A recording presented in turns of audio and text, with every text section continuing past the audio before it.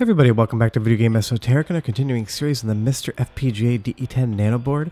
Today we're taking a look at a really fun core, and that is the Capcom Play System.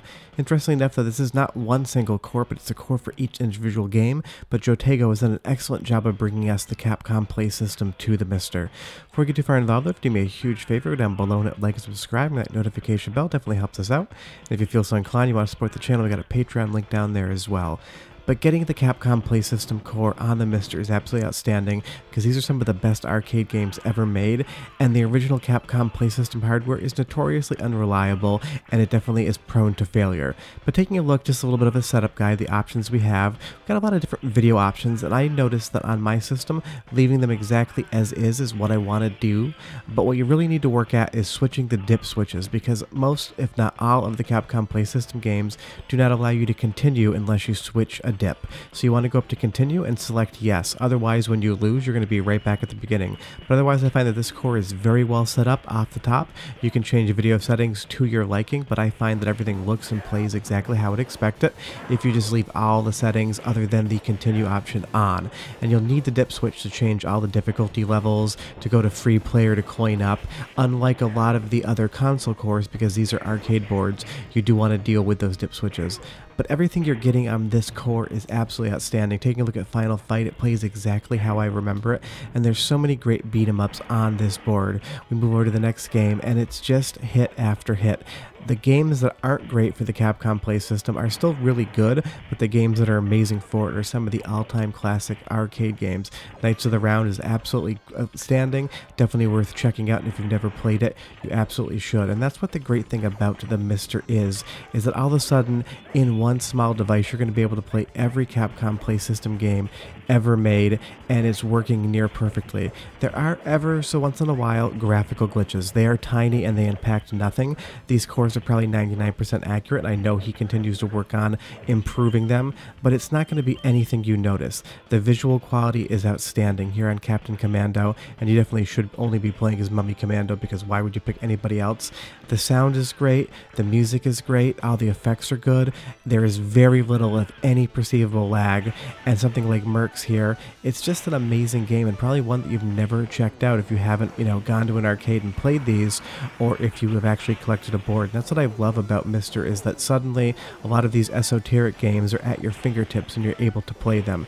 And of course, too, you're going to get 3 of what people think are the best fighting games of all time on the MiSTer core, all 3 versions of Street Fighter 2. I'm not a huge Street Fighter fan, but for people to be able to play the arcade originals in near perfect quality is absolutely something that we should be celebrating. And like I said, it's exactly what you remember. If you grew up in arcades in the 90s and you played these games, this is like having an arcade board hooked up to a super gun in your house or owning an arcade cabinet. I collect for the Capcom Play System too, and I will be doing a direct core comparison to original hardware for that once the cores are out of beta, because it doesn't feel fair right now to review something that hasn't been released to the public specifically. But I don't collect this hardware so much. I've got a few Capcom Play System boards, and honestly the R-Tricky one is currently non-functional and does need a little bit of repair.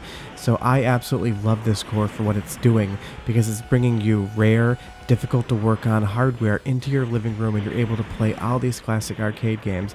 And like I said, the sound is just near perfect, and honestly the sound on Capcom Play System and CPS2 games has always sounded a little bit muffled to me, even on original hardware, and it sounds the same here, which is to say it's doing a really good job of emulating it. So go ahead and listen for 30-45 seconds, and I'll come back and tell you more of the great games you can play on this core and why this core is one of the outstanding cores you 100% should check out. But I will be right back.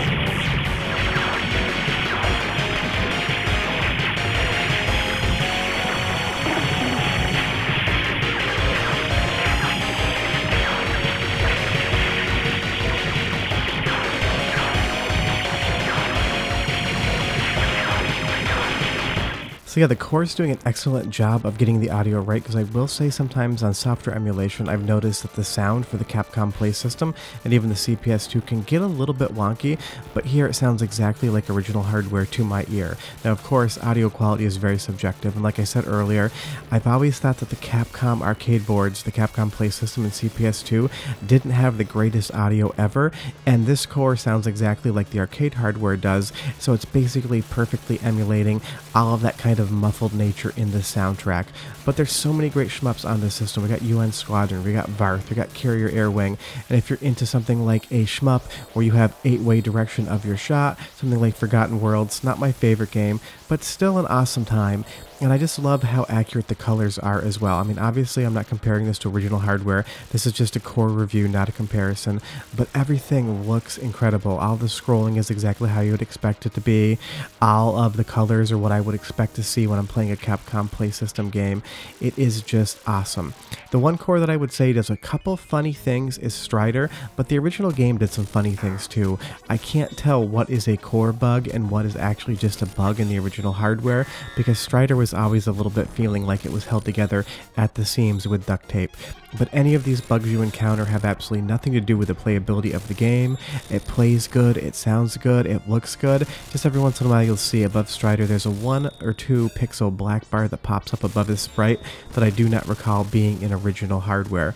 But it has nothing to do with the playability of the game, and you have the games like Willow as well. I particularly hate this one, but I know some people really like it. To me, it's just one of the cheapest games on the system, but it plays exactly how you would expect it to if you're on original hardware. And huge thanks to Jotego. He makes amazing cores, and he's releasing Capcom Play System 2 cores as we speak. I've been playing a lot of the betas of those, and once those are all released to the public, I will do a core review in comparison against my original Capcom Play System 2 hardware, because there's as many, if not more, games on that platform that are amazing as there are on this original Capcom Play System platform. And right here, Nemo, also really good game. And that's why this core is just so incredible, because the Capcom Play System had a ton of different diverse games on it. You had shmups, you had beat 'em ups, you had action platformers, you had fighting games, you had really good puzzle games. There's so much here to play, and if you want to get all of these games, and I haven't published the video yet, I will soon, but use the update all script. That'll bring down all the Jotego cores. It'll also deal with a lot of the ROM downloading and BIOS files for you. It's the easiest way to pull these over, but I will leave a link to Jotego's GitHub page as well as his Patreon, because if you're not a supporter, you should think about doing it, because you do get beta access to the cores, and he's done so much for MiSTer. You definitely should support him if you're into the MiSTer project in general. And then even things like this. There's really fun puzzle games like 3 Wonders here. 2 of the 3 games I don't love, but Don't Pull is an amazing game. It's outstanding. It's everything you'd want in an arcade puzzle game. And this is what I remember arcade games being in the early 90s when I was 8, 9, 10 years old. These are the games that I was super interested in arcades. And a lot of these games have never been released outside of the actual platform as far as the arcade board is concerned. And some of the games I've featured on my unported playlist series. But to be able to have all these amazing games at the push of a button on the MiSTer, emulating near perfectly, is an outstanding achievement. So if you've never played these games before, 100% you want to check them out. If you haven't played them in years, go back to them. If you own a MiSTer, this is 100% required playing for you guys to check out.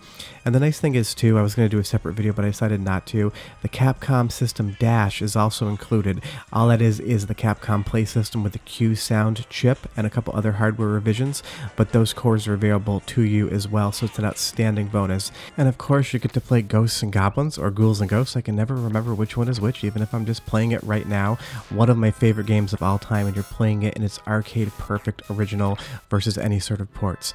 But yeah, if you're wondering if the Capcom Play System cores for MiSTer from Jotego are good, they are absolutely outstanding. This is one of the most fun things to have on the platform, and I'm so happy we have it.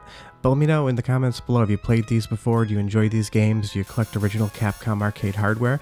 But I will be back next week with another MiSTer video, and I will have videos throughout the week as well.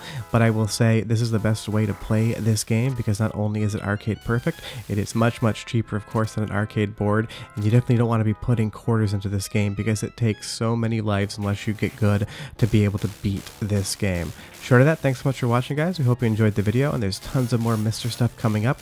We're always releasing new cores for the platform, so I will be reviewing them. See you guys next time. Bye-bye.